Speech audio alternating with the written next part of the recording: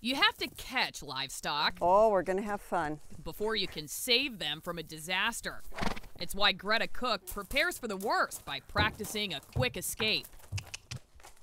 Hold up. Come on. Good boy. Cook co-founded the Washington State Animal Response Team after Hurricane Katrina. It's easier to evacuate small animals, but Western Washington is full of big ones. Emergency identification. This is critical, especially if something came off of what you normally keep on your animal. This is really easy to put around my horse's neck. This is actually generally used for cattle or sometimes goats, but it works great for the horses. This is a temporary writable ID that can go over your smaller animals.